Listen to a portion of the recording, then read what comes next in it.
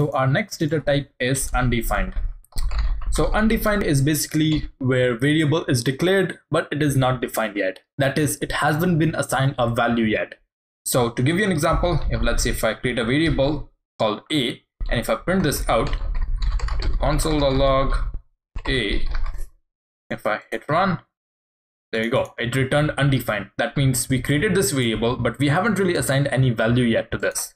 So if I let's say assign a value now, I do a equals test, and if I print this out, console.log a, and I run again, this time did not give us undefined.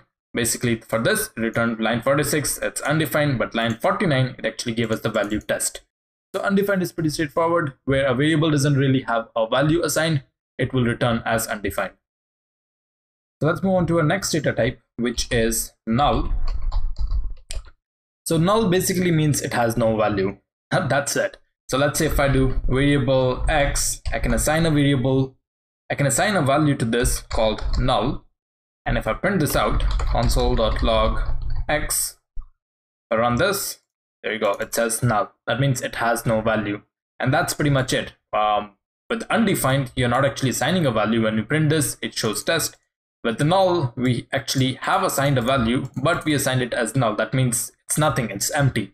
And that will print basically null over here. So there will be some use cases where you will be using this.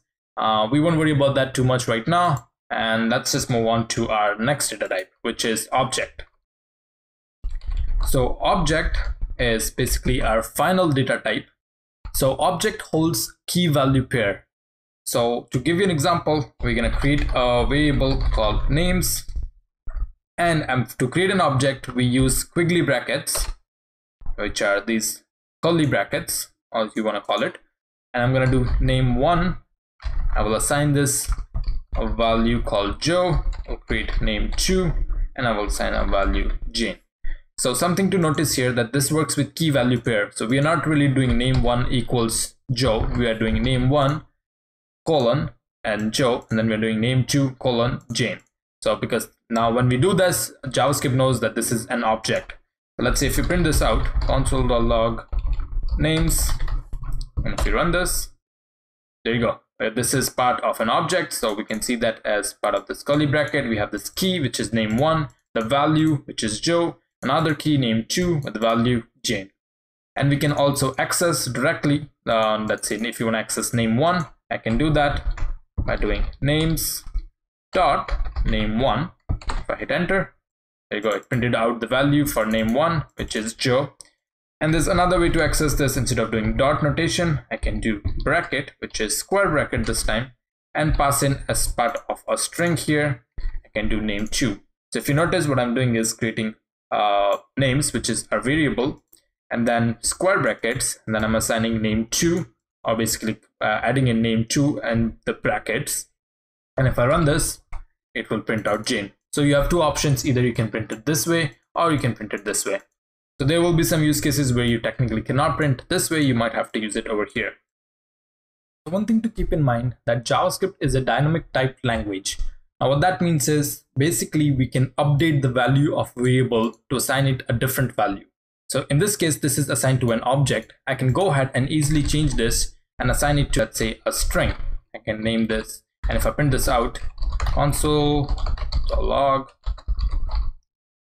names, if I hit run, there you go, and this time it's actually test. So we just updated the value from this object to basically this. So there's no way for us to, that's actually preventing this to update. This is what we mean by dynamic type language. So anyone can come and basically update this to something else. Let's say I can even update this to a number now, and there's basically no error throwing up. So JavaScript is okay with us keep updating this to any value that we want.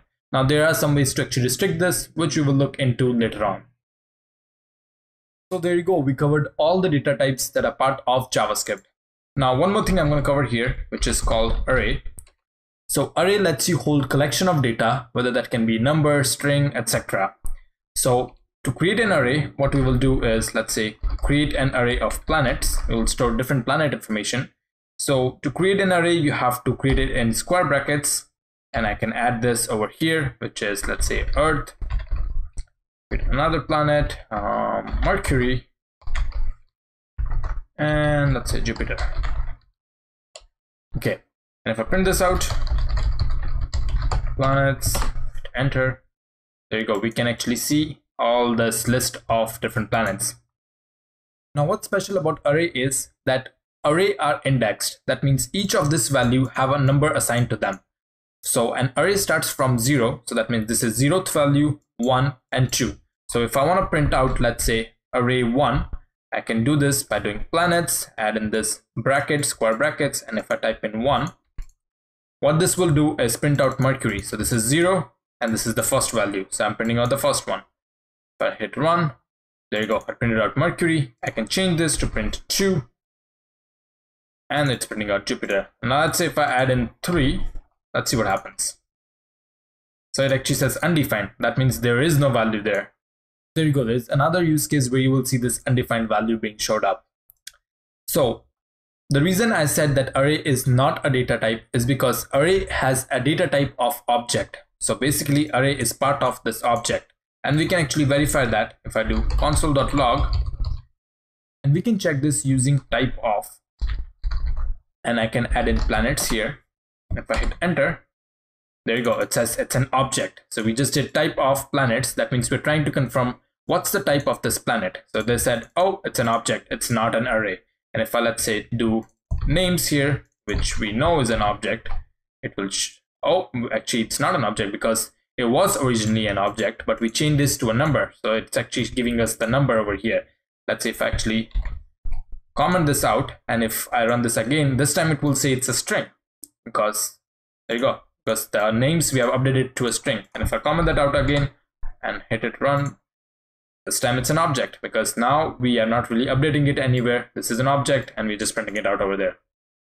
So this way, if you want to check something, what's the data type of that particular variable, you can do that using type of.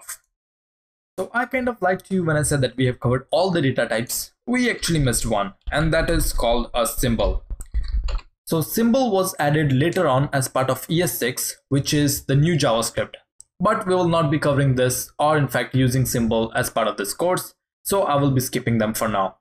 However, I will add a link in the resource section if you are interested about learning about them. So there you go, we have covered all of the data types and briefly looked at how to use them also. I will add a link to the REPL so that you can access this and play around with them if you want to. I know this was a lot, so take a break and come back and we'll move on to the next lecture.